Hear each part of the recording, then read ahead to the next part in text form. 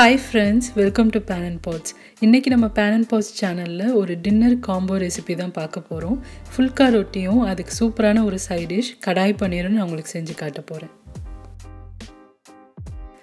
இப்போ Phulka ரொட்டி பண்றதுக்கு நம்ம மாவு பிசைஞ்சிரலாம். அதுக்கு இங்க ஒரு பவுல்ல 1.5 கப் அளவுக்கு கோதுமை மாவு நான் எடுத்துர்க்கேன். சோ இது வந்து பாத்தீங்கன்னா நம்ம சப்பாத்தி மாவுலாம் பண்ணுவோம் இல்லையா? அதே மாதிரி தான் அத பண்ண போறோம். சோ பவுல்ல மாவு சேர்த்துட்டு இப்ப தேவையான அளவு உப்பு சேர்த்துக்கலாம். ஒரு 1/2 டீஸ்பூன் அளவுக்கு உப்பு சேர்க்கிறேன். அடுத்ததா பாத்தீங்கன்னா எண்ணெய் வந்து ஒரு 1 டேபிள்ஸ்பூன் அளவுக்கு எண்ணெய் சேர்த்துக்கலாம். இப்போ எண்ணெய் சேர்த்ததுக்கு அப்புறமா நல்லா அத வந்து கிளறிக்கோங்க. அந்த எண்ணெய் வந்து மாவு ஃபுல்லா நல்லா உங்களுக்கு ஒண்ணு சேரணும். அப்பதான் உங்களுக்கு சப்பாத்தி வந்து சாஃப்ட் ஆகும். நல்லா கிளறினதுக்கு அப்புறமா கொஞ்சம் வெதுவெதுப்பா இருக்கிற மாதிரி தண்ணி எடுத்துக்கோங்க. ரொம்ப சூடா வேண்டாம். கொஞ்சம் வெதுவெதுப்பா இருந்தா போதும். சோ இப்போ தண்ணியை வந்து கொஞ்சம் கொஞ்சமா சேர்த்து நம்ம நல்லா சாஃப்ட்டான மாவா பிசைஞ்சுக்க போறோம். நான் வந்து சப்பாத்தி மாவுக்கு கொஞ்சம் தயிர் சேர்ப்பேன். பட் Phulkaக்கு வந்து தயிர் சேர்க்க தேவையில்லை. சோ இந்த மாதிரியே நம்ம பண்ணிக்கலாம்.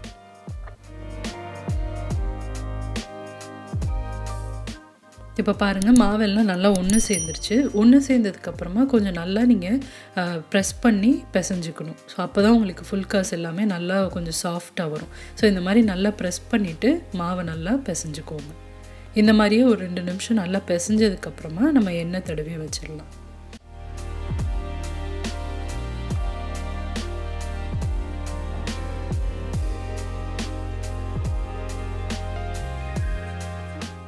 நல்லா இந்த மாதிரி சாஃப்ட்டா இருக்கணும். இது மேல கொஞ்சமா எண்ணெய் இந்த மாதிரி தடவி வச்சுக்கோங்க. அப்பதான் உங்களுக்கு மாவு வந்து காயாம இருக்கும். இது நல்லா ஒரு 1/2 மணி நேரம் பக்கம் ஊறட்டும்.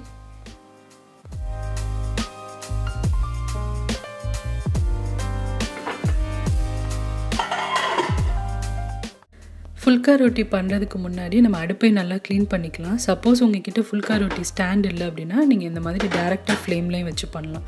சோ அதனால அடுப்பை மட்டும் நல்லா சுத்தமா க்ளீன் பண்ணிக்கோங்க.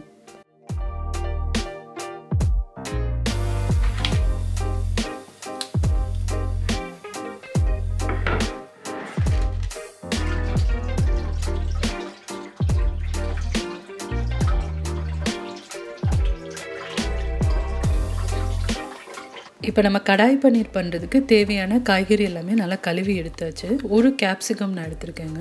அத நல்லா உள்ள இருக்க விதை எல்லாத்தையும் க்ளீன் பண்ணி நம்ம எடுத்துறலாம்.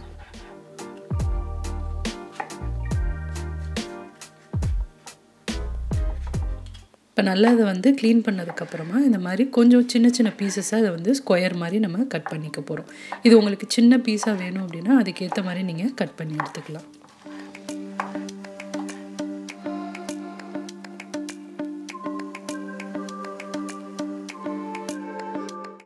இப்போ அடுத்ததா மசாலா அரைக்கிறதுக்கு ஒரு சின்ன சைஸ் வெங்காயம் எடுத்துர்க்கேன். இது எல்லாத்தையும் சேர்த்து நம்ம ஒரு மசாலா ரெடி பண்ண போறோம். தக்காளி வந்து பாத்தீங்கன்னா 3 அளவுக்கு நான் எடுத்துர்க்கேன். அதுக்கு ஒரு சின்ன சைஸ் வெங்காயமே உங்களுக்கு தாராளமா போதும். சோ இந்த தக்காளி வந்து கொஞ்சம் ரஃபா நம்ம கட் பண்ணி எடுத்துக்கலாம்.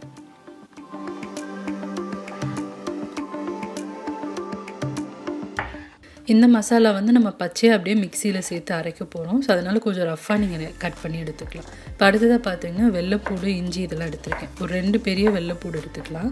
அடுத்ததா அதே அளவு இஞ்சியும் சின்ன சின்ன பீசஸா கட் பண்ணிக்கிறேன். அடுத்ததா காரத்துக்கு ஏத்த மாதிரி ஒரு 2 பச்சை மிளகாவை கட் பண்ணி எடுத்துக்கலாம். அடுத்ததா பன்னீர் பாத்தீங்கன்னா நான் ஒரு 350 கிராம் அளவுக்கு எடுத்துர்க்கேன். அத வந்து ஃபர்ஸ்ட் இந்த மாதிரி கொஞ்சம் நீல நீல ஸ்ட்ரிப்ஸா நீங்க கட் பண்ணி எடுத்துக்கோங்க.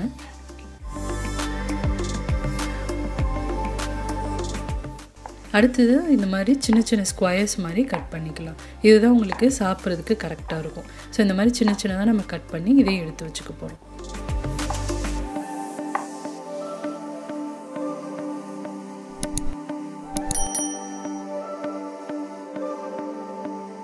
இப்போ ஃபர்ஸ்ட் நம்ம மசாலா அரைச்சிரலாம். அதுக்கு மிக்ஸி ஜார்ல வெள்ளைப்பூடு, இஞ்சியும் நான் சேர்க்கிறேன். அடுத்ததா பச்சை மிளகாய் சேர்த்துக்கலாம். அடுத்ததா வச்சிருக்க வெங்காயத்தை சேர்த்துக்கலாம். இத ஃபர்ஸ்ட் நல்லா ஒரு வாட்டி அரைச்சிட்டு அதுக்கு அப்புறமா தக்காளியும் சேர்த்துக்க போறோம்.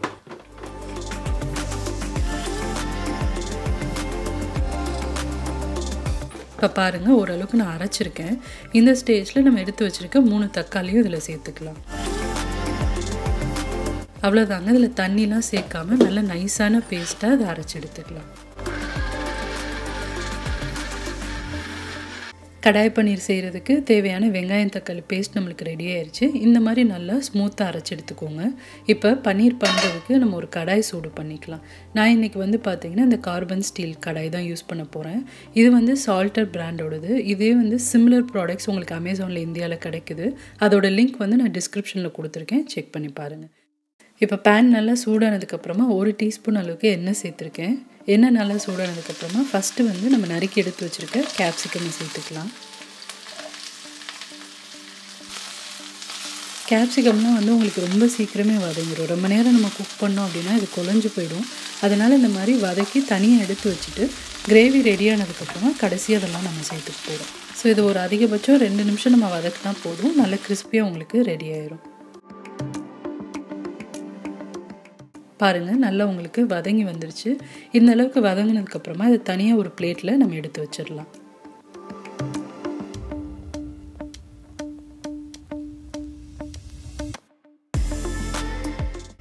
இப்போ அடுத்தது அதே பேனில் எக்ஸ்ட்ராலாம் நீங்கள் எண்ணெய் சேர்க்க வேண்டாம். இருக்கிற எண்ணெயிலே பன்னீரை நம்ம வதக்கி எடுத்து வச்சிடலாம். பன்னீர்லாம் வந்து நம்மளுக்கு ரொம்ப சீக்கிரம் வதங்கிடும். ஸோ அதனால் ஒரு நிமிஷம் மட்டும் வதக்கிட்டு அதே பிளேட்டில் நம்ம மாற்றி எடுத்து வச்சிடலாம். பாருங்கள், பன்னீர் நல்லா வதங்கிருச்சு. இப்போ நான் வந்து பிளேட்டில் இதை வந்து எடுத்து வச்சுக்க போகிறேன். இது எல்லாத்தையுமே நம்ம கடைசியாக சேர்த்தா போதும்.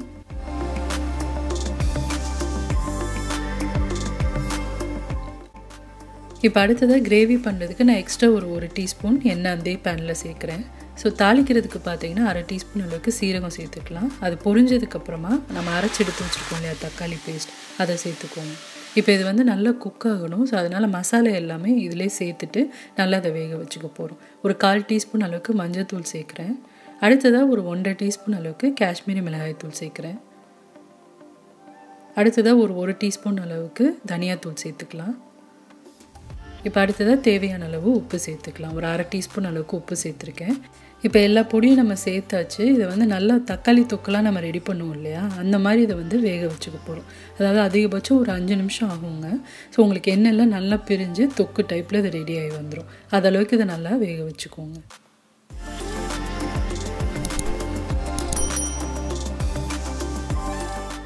இப்போ பாருங்கள், ஒரு 5 நிமிஷம் நல்லா நான் வேக வச்சுருக்கேன். தொக்கு வந்து உங்களுக்கு நல்லா கெட்டியாகி எண்ணெய்லாம் பிரிஞ்சு வர ஆரம்பிச்சிருச்சு.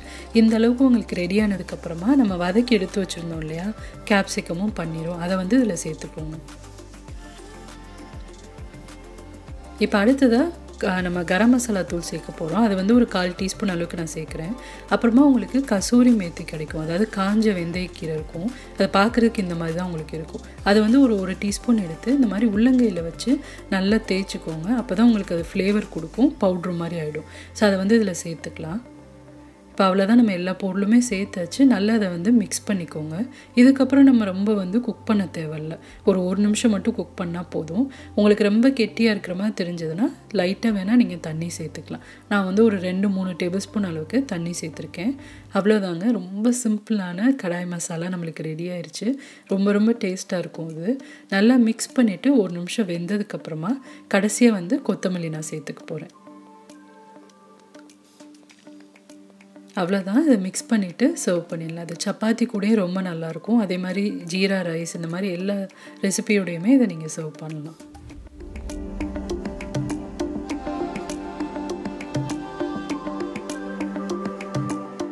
இப்போ கடாய் மசாலா நம்ம செஞ்சு முடிச்சாச்சு. அடுத்தது நான் ஃபுல்கா ரொட்டி எப்படி பண்ணுறேன்றதை காட்டுறேன். அதுக்கு வந்து இந்த மாதிரி சின்ன சைஸில் சப்பாத்தி மாவை நல்லா உருட்டி எடுத்து வச்சுக்கலாம்.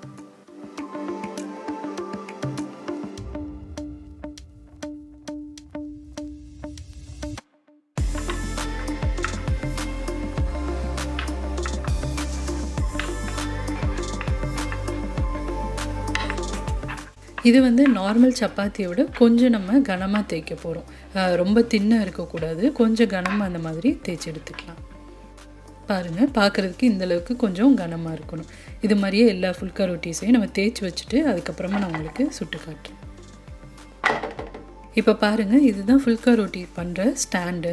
ஸோ இது வந்து உங்களுக்கு எல்லா இடங்கள்லையுமே கிடைக்கும். இதோட லிங்க்கும் நான் டிஸ்கிரிப்ஷன் பாக்ஸில் கொடுத்துருக்கேன், அமேசான் லிங்க்கு, செக் பண்ணி பாருங்கள். இது வந்து இந்த மாதிரி 4 ஸ்டாண்டு மாதிரி இருக்கும். அந்த ஸ்டாண்டு இருந்தது அப்படின்னா தான் உங்களுக்கு அடுப்பில் வச்சிங்க அப்படின்னா நகலாமல் இந்த மாதிரி ஸ்டெடியாக இருக்கும். ஸோ இதை வந்து நம்ம ஒரு அடுப்பில் வச்சு சூடு பண்ணிக்கலாம். சைமல்டேனியஸாக இங்கே வந்து ஒரு தோசைக்கல்லும் நான் சூடு பண்ணியிருக்கேன். இப்போ ஃபஸ்ட்டு நம்ம ரோட்டி வந்து எப்படி பண்ணுறது அப்படின்னா தோசைக்கல்லில் சேர்த்துக்கோங்க. சேர்த்துட்டு ஒரு 30 செகண்ட்ஸ் மட்டும் நல்லா அந்த மாதிரி 2 பக்கமும் வேக வச்சுக்கோங்க. நல்லா வெந்ததுக்கப்புறமா இப்படி எடுத்து நம்ம அந்த ஸ்டாண்டில் டைரெக்டாக போட்டுடலாம். ஸ்டாண்டில் வச்சதுக்கப்புறமா ஒரு சைடு வந்து அதிகபட்சம் உங்களுக்கு 20 செகண்ட் தான் ஆகும் வேகிறதுக்கு.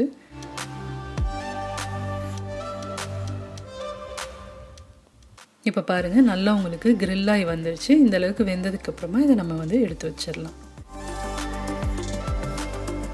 இப்போ ஸ்டாண்டில் பண்ணுறீங்க அப்படின்னா இந்த மாதிரி தான் நீங்கள் செய்யணும். ஃபஸ்ட்டு ஒரு 30 செகண்ட் தோசைக்கல்ல வேக வச்சுட்டு அதுக்கப்புறமா இந்த ஸ்டாண்டில் சேர்த்து நல்லா நீங்கள் வந்து கிரில் பண்ணி எடுத்துக்கலாம்.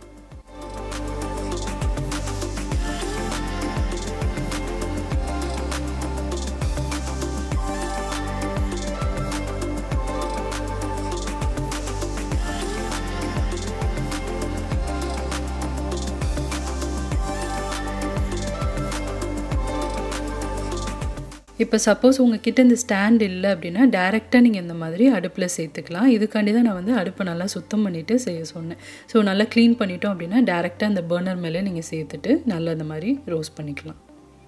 இது நம்ம நார்மல் சப்பாத்தியை விட அந்த கிரில் மார்க் இருக்கிறனால கொஞ்சம் வித்தியாசமாக இருக்கும் உங்கள் சாப்பிட்றதுக்கு. நல்ல சாஃப்டாகவும் இருக்கும். ட்ரை பண்ணி பாருங்கள்.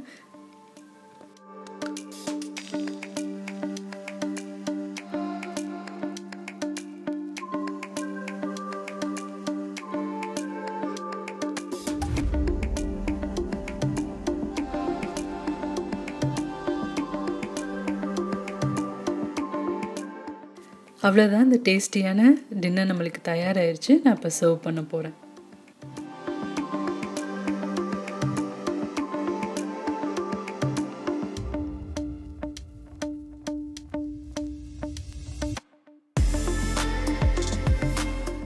உங்களுக்கும் இந்த ரெசிபி காம்போ பிடிச்சிருக்கும்னு நினைக்கிறேன். பிடிச்சிருந்தது அப்படின்னா நீங்களும் ட்ரை பண்ணி பார்த்துட்டு உங்களோட ஃபீட்பேக் அண்ட் கமெண்ட்ஸை என் கூட ஷேர் பண்ணிக்கோங்க. இந்த வீடியோ பிடிச்சிருந்தது அப்படின்னா ஒரு லைக் கொடுங்க. சேனலுக்கு இன்னும் சப்ஸ்கிரைப் பண்ணாதாங்க மறக்காமல் panandpots சேனலுக்கு சப்ஸ்கிரைப் பண்ணுங்கள்.